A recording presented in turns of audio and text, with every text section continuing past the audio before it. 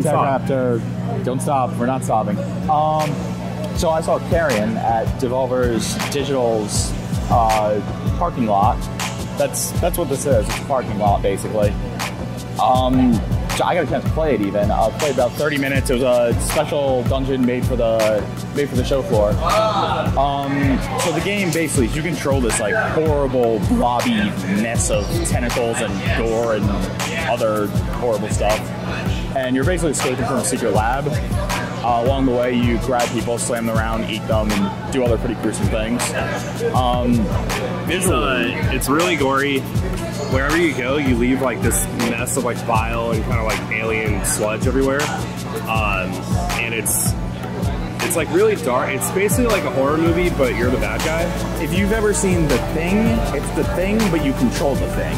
Yeah. That helps a lot, but actually that sentence makes sense. Yeah, it's like The Thing, but you're controlling the thing.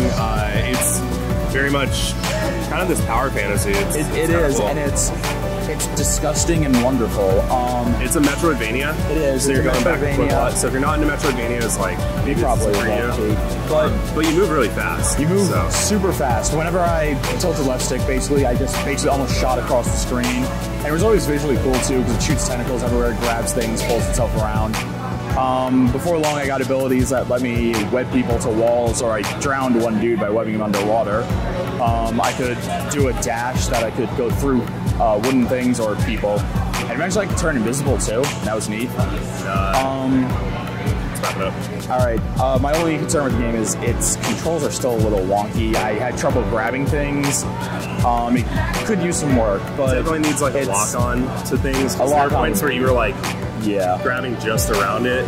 But it's pretty cool. Other than that, it looked great. It was pretty fun. We were told it will come out next year, and it will not fight with Cyberpunk. That's all they were willing to tell us. So, yeah, I'm interested. And Devolver, we're here with Mr. Devolver himself. Mr. Devolver himself. This is the Devolver man. He loves it.